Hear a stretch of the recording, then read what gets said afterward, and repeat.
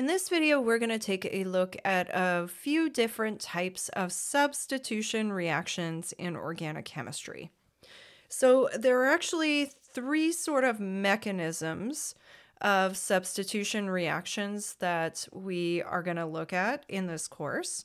And so we'll look at the reactions that go with them, and then we'll look at the mechanisms that happen in a different video.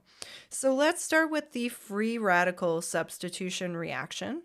Now this is a reaction of alkanes.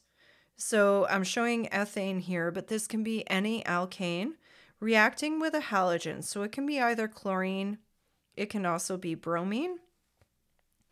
And if you have a catalyst such as UV or heat, and catalysts are always written above the arrow, and they're really important to include because if you didn't have UV or heat here, this reaction would not happen. So really important to keep in mind. Now in this reaction, what happens is one of these hydrogens is going to get replaced with one of the halogens, either chlorine or bromine, depending on what we're reacting it with. So the two products that'll form is going to be our ethane with one of the hydrogens substituted with a chlorine, or it could be bromine if we were reacting with bromine. And then our other product that we're going to form is going to be the leftover hydrogen coming off of the alkane along with the other chlorine that is left over, or the other bromine that's left over. So we are substituting one of the hydrogens with one of the halogens. Now this is a really non-specific reaction. And if you let it go, more and more of these hydrogens would get replaced, but we're kind of just looking at the replacement of one of them. And it's not really specific as to which carbon it's going to go on. Okay, so generally we'll just look at methane and ethane reacting with chlorine and bromine. We'll keep it really simple.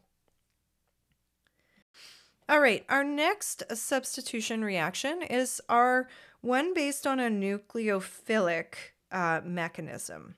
And so we'll get into the mechanism in a separate video.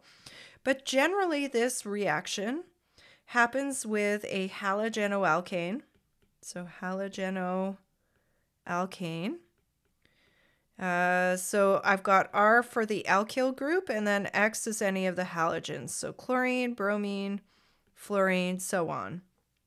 And if we react it with sodium hydroxide, and I believe this requires a little bit of heat, then what we're going to create is the alcohol. So the OH group is replacing the halogen group here, and we're going to be left with the halogen coming off of there, as well as the sodium part of the sodium hydroxide. So creating basically a salt. Now, sometimes this reaction is just shown with the hydroxide, and we leave the sodium out because it's kind of a spectator ion. It's not really doing anything. And if that's the case, the products would be ROH and then just X minus. So for example, if we had a bromoethane and we react it with sodium hydroxide with a bit of heat, that's going to create our ethanol. And then our other product would be sodium bromide. This reaction also works if we react with ammonia or if we react with KCN. So just kind of giving you the general equations here, because they're not too important. They both require a bit of heat as well. And the first one's going to create an amine. And then the other product will be HX. And then the other one down here, this is going to create the nitrile. And its product will be KX. So kind of handy reactions to know about, because these particular substitution reactions can take a halogenoalkane and convert it to different functional groups. And that's going to be really important for something called organic synthesis, which we're going to again look at in a separate video. All right, the last type of substitution reaction we're going to look at here is the substitution of benzene by an electrophilic mechanism.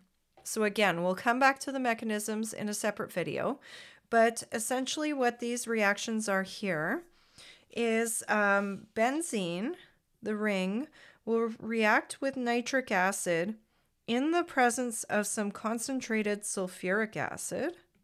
So let's put in our state symbols here, and a little bit of heat. We don't need to know it's specifically 50 degrees Celsius, but just that we have a bit of heat. And so what's happening here is one of the hydrogens on this benzene ring, because there's a hydrogen on each carbon. So one of them is going to get substituted with an NO2 group from the HNO3. So what's left over after that is there's an H and an O from the nitric acid, and then there's an H coming off of the benzene ring, so it results in water. So this is called, this has a special name actually, it's called the nitration of benzene, because it's creating a nitro, this is called a nitro group, a nitrobenzene. So just worthwhile knowing some of those particular specific names.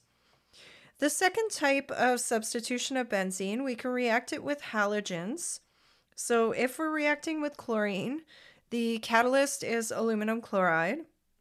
And again, one of the hydrogens on the ring is getting substituted with a chlorine.